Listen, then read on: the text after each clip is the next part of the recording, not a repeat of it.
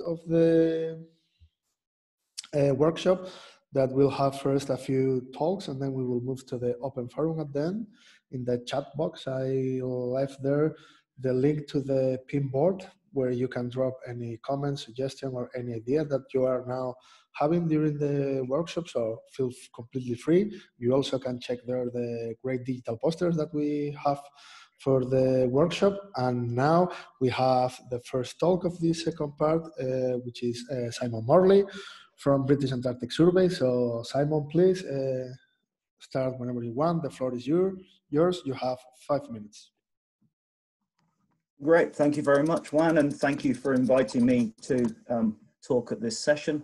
As you see, I'm going to talk a little bit about the work that's being done from Rotherham Research Station, and this is the long-term monitoring work and some of the results and findings we've come up with in the last sort of few years, based on the fact that we've got these long-term data sets and can start making inferences about what's driving communities in this system.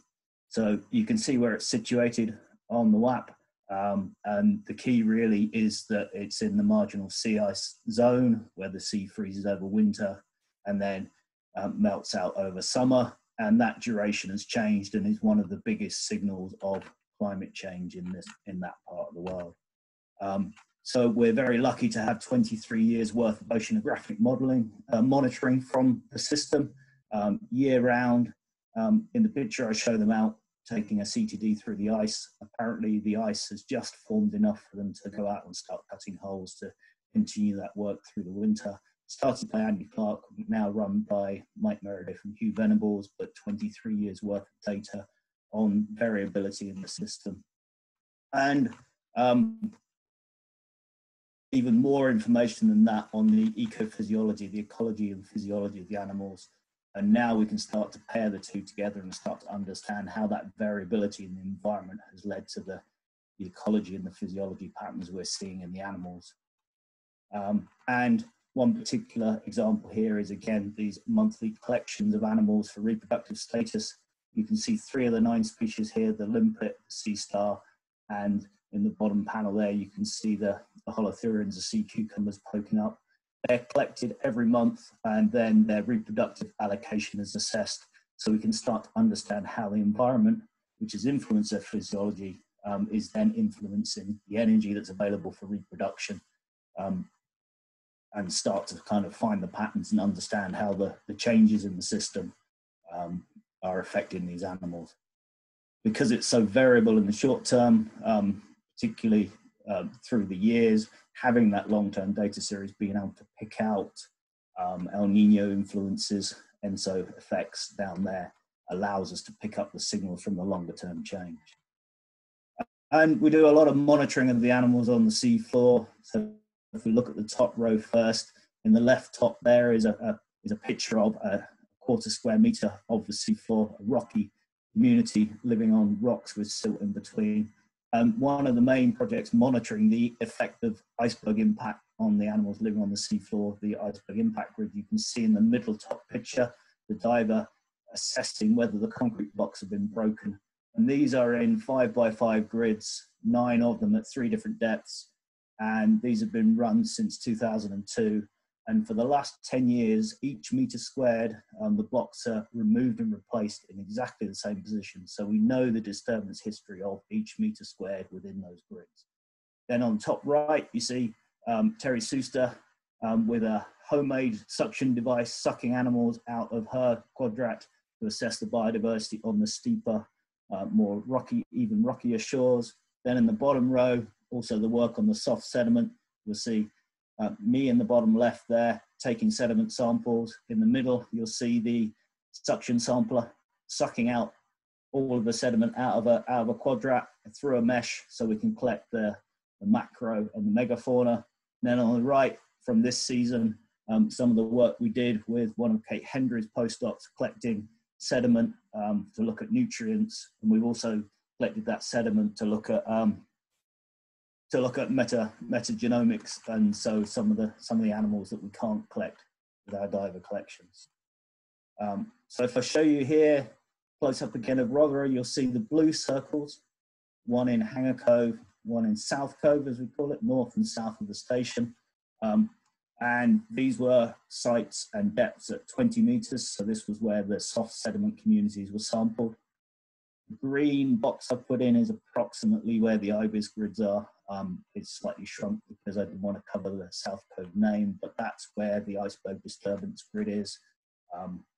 Clearly, iceberg disturbance, as the sea ice duration changes, icebergs get trapped by the sea ice, are not moving around as much when the sea ice is of shorter duration. The icebergs are moving around more, and so you're getting greater disturbance of the sea floor. So you're starting to see quite dramatic changes in the communities on there. And we have many projects through Dave Barnes working on that. And then the kind of orange bar off the southern end of the station where it drops away into deep water.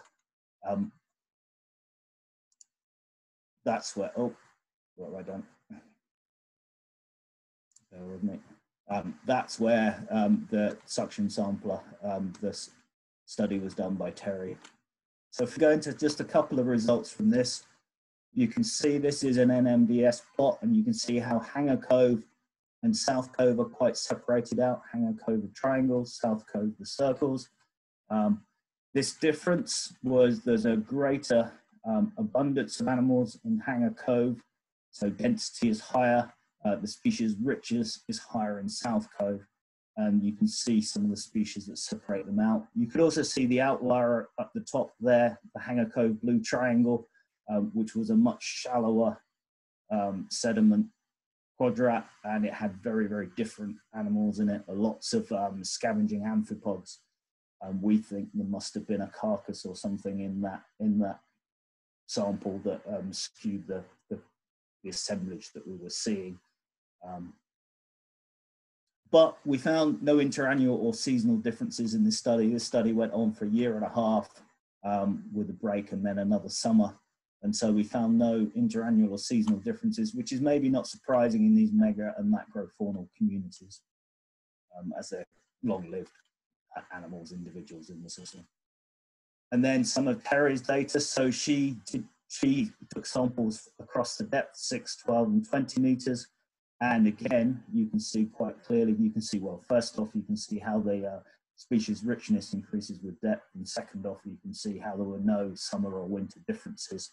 So they're stable across the years and across the seasons. So in the short term, we've got a pretty good idea of what's there. So we can then start to compare, you know, across 5, 10, 20-year timescales to see how any changes in iceberg disturbance impact has affected the communities that we see on the shore.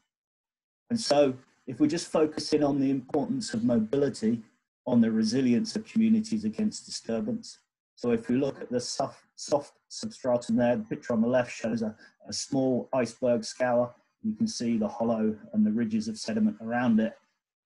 In Bell's study, it was a qualitative assessment of iceberg impact, not like the iceberg disturbance grid, not to that level, but she found no actual effect or a signal of iceberg disturbance on the communities.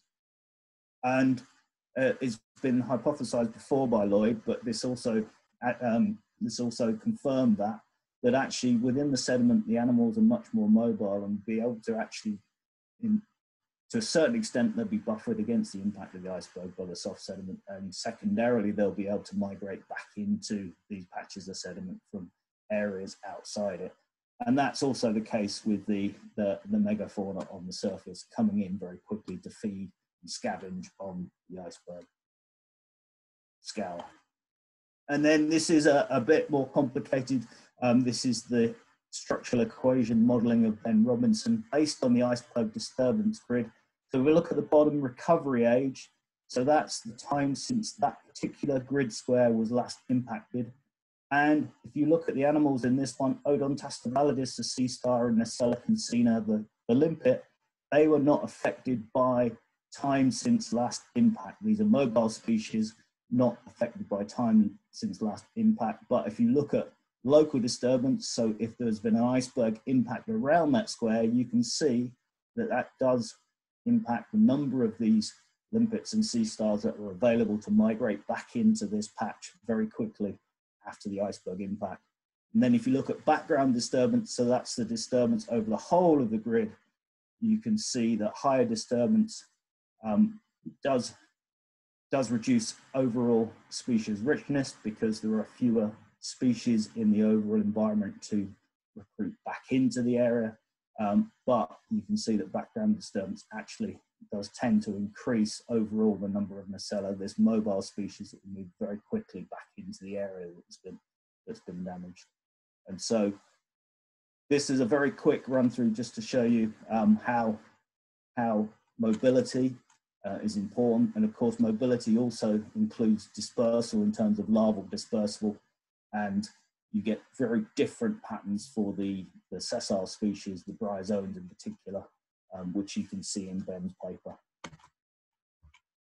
So just to summarize that, because we have this massive long-term data set, and it's a data set that's not only collected by the British Antarctic Survey, there are many, many collaborators both within the UK and internationally who are working on that system and providing great benefit and extra information on that. But you can see from this just snapshot the importance of the dispersal capacity on the resilience of these assemblages, both mobility and larval dispersal.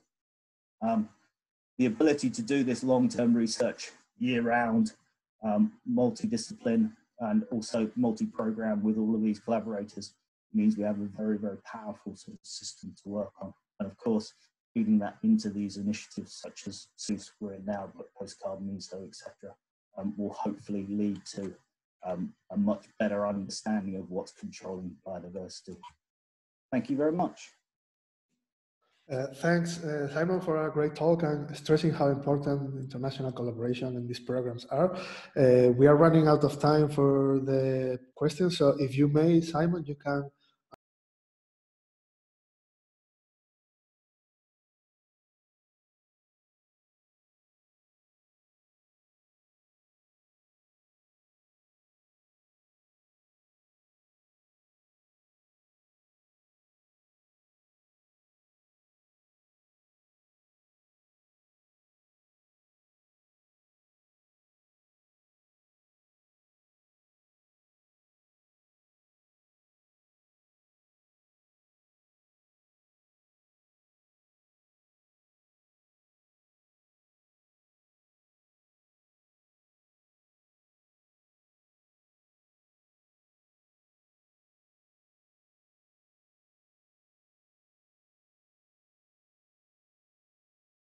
Career researcher at Centro Austral de Investigaciones Científicas in Argentina. And I am also part of a big group of investigation where we deal with, or we try to understand and comprehend what's going on in marine ecosystem structure, function, and stability.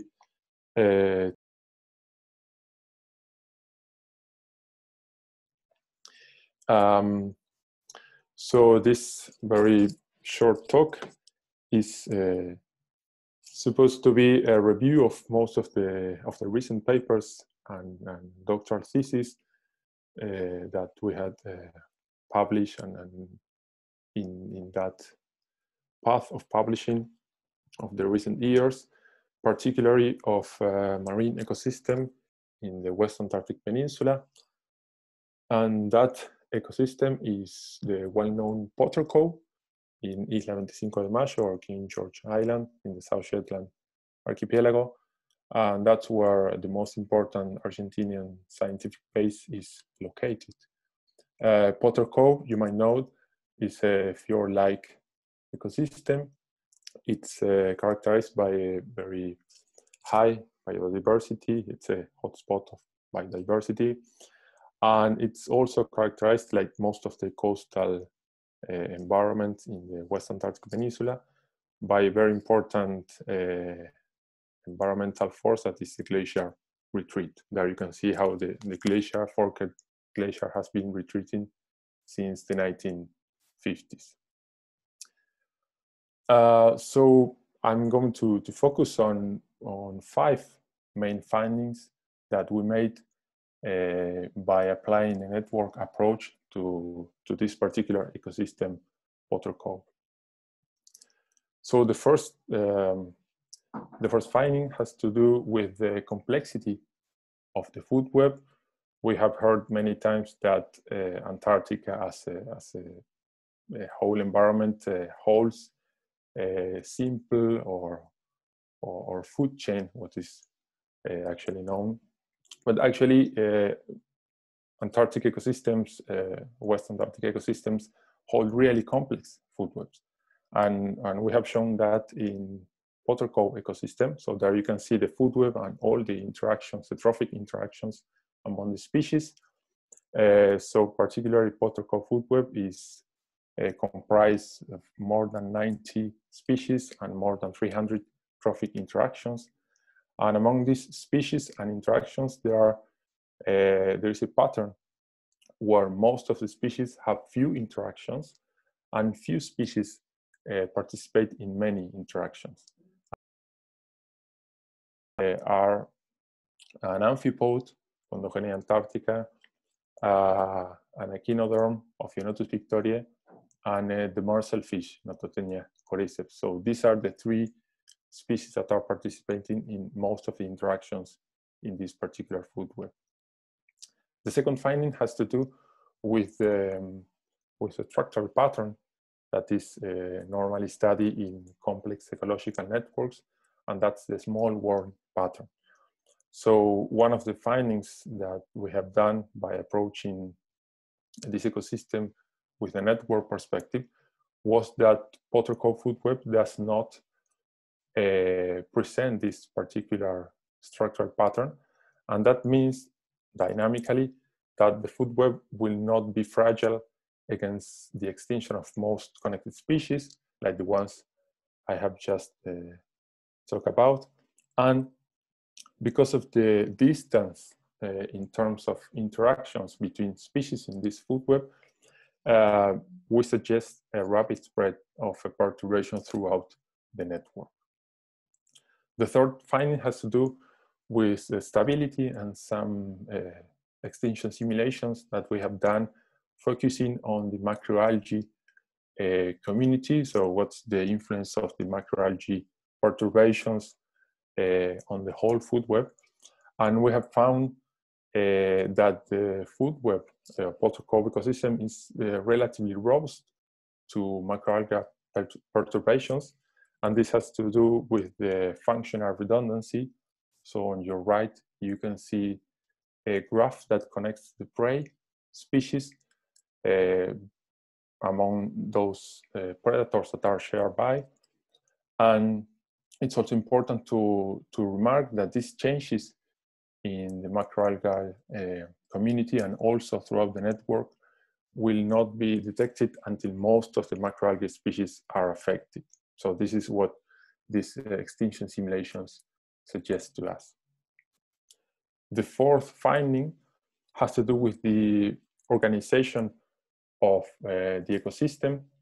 So we suggest that this ecosystem is organized in a spatial manner. So Potter Cove is has a soft bottom in the internal part closer to the coast and a hard bottom in the external area of the cove. So the latter one, the external cove, is dominated by macroalgae species. So the source of energy there is macroalgae. So that's why we suggest a green food web for that area of the cove.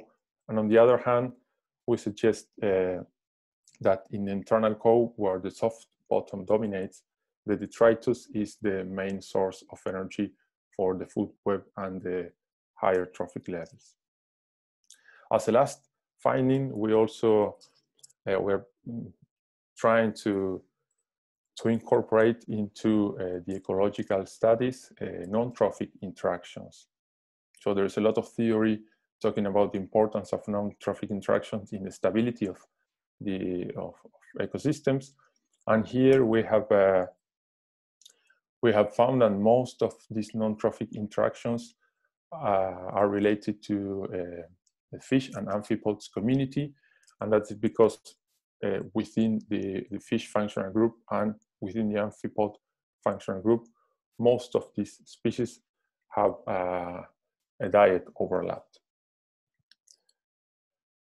So our take-home message is that we have found a lot of interesting suggestions and findings regarding the structure, the stability, and the dynamics of a particular marine ecosystem in the West Antarctic Peninsula.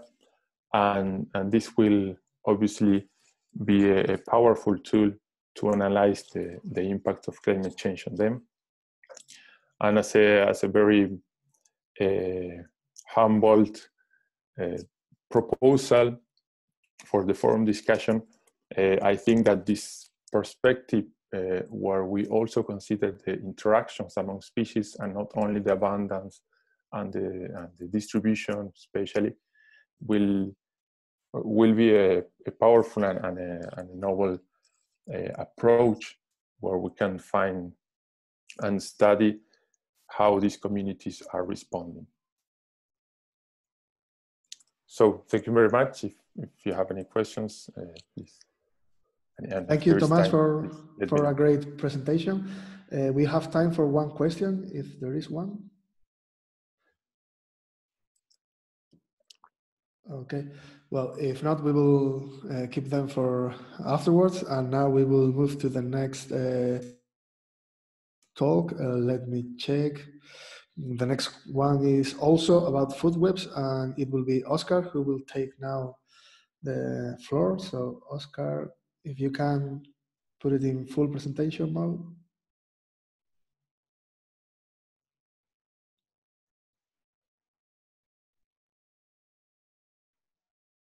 There, perfect. Whenever you want. I should unmute.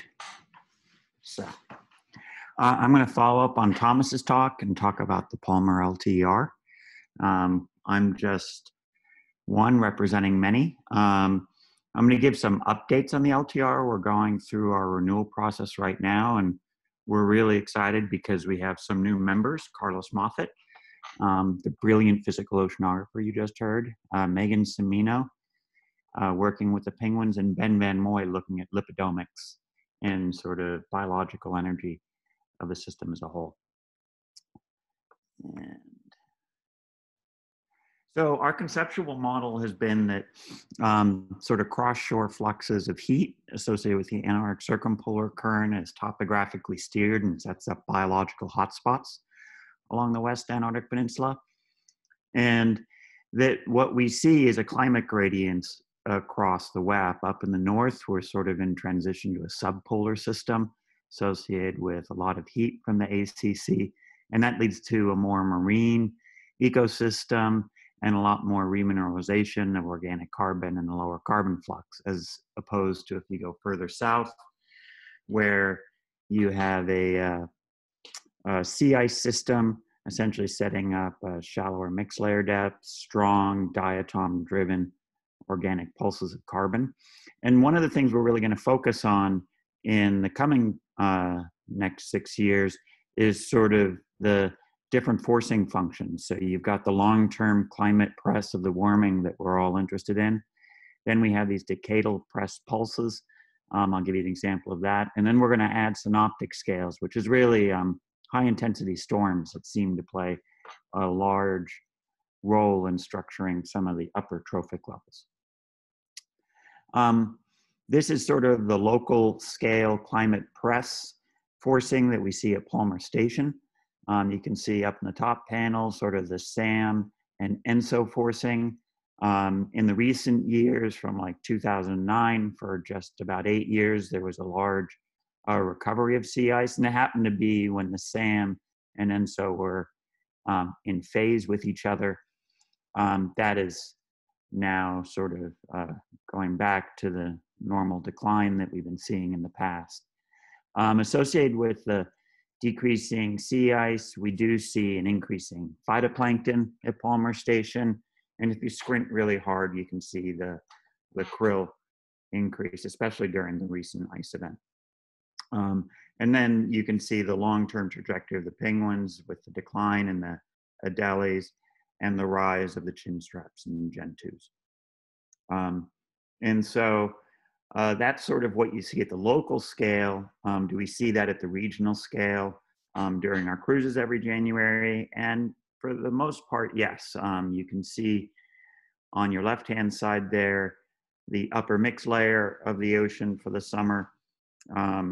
And it's been generally declining, especially in the further south waters near Adelaide and Charcot Island. Associated with that shallowing mixed layer depth, we see an increasing amount of chlorophyll A and increased drawdown of CO2 into the ocean. And so the mixed layer depth seems to regulate sort of much of the phytoplankton blooms, and then that in turn regulates the PCO2. I want to emphasize that it's not only the amount of phytoplankton present that dominates the amount of CO2 being drawn into the ocean, it's the type. We saw, from earlier talks, the importance of diatoms versus cryptophytes. And, essentially, if you have a big diatom bloom, it's going to be the most efficient of sucking carbon into the water.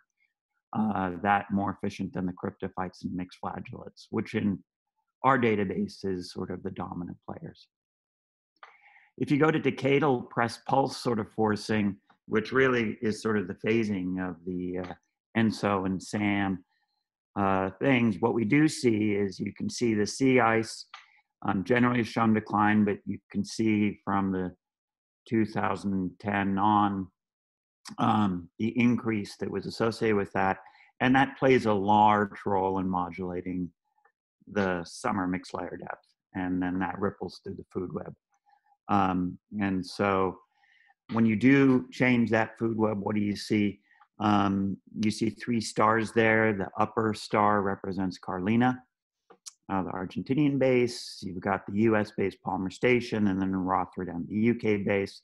For the 2 northern areas that have been in this transition into a subpolar state, you can see that when the sea ice comes back, there was a large increase in chlorophyll. Rotterdam, which we still consider sort of more of a traditional polar system, had a different response. You did see some chlorophyll increases, but not to the same effect we saw in the north. And so as you have these decadal pushes that modulate the physics, you see it ripple into the plants. Does that translate into the krill? There are some significant correlations between the amount of phytoplankton. The most easiest way to see it is actually in the primary productivity, the C14 uptake rates, much less than the phytoplankton biomass. And just like when we talk about these decadal processes, you see these cyclical patterns of high recruitment years in Euphausia superba. And this is data across the entire continental shelf of the West Antarctic Peninsula. And you can also notice that there's different dynamics than other krill species. E. crystallophorus. I cannot pronounce that for the life of me. And you see that there's differences whether you talk about the north, the south, and the far south sort of Charcot Island, which we have much less data simply because it's still ice covered enough we rarely get to it despite great effort. And so then the final sort of disturbances we're going to be looking at over the next few years are synoptic pulses. And what we've been noticing, especially for penguins, this is work with Megan Cimino and Bill Fraser, that when you have large, intense storms, you'll actually see penguin chick weights decline. And so we believe it's sort of the metabolic cost of riding out the storms. And it could reflect a variety of factors, from the parents spending less time gathering food to sort of a thermoregulatory cost, as a lot of the storms we see are becoming wetter over time, especially Palmer North. And I just throw this in. This is a reanalysis showing the number of storms over a year, and the number of storms in the Palmer region has a very messy but slight positive increase. And so we tend to explore, we want to explore that process and get a better handle on what are those costs that then impacts the chick fledglings. So that is a super quick overview of the LTR of where we've been. and where we hope to go. And that's what I got. Thank Oscar for a great presentation. I don't know if we have time for one question, if there is one. Maybe all, as I am, we are impressed of how many data and everything there is. So, well, if not, we will keep that in mind. You can drop an email or a question in the chat box. And if not, we will move to the next one, which I think is also about trophic interaction. In this case, it's about krill. So Kim Bernard is going to do this next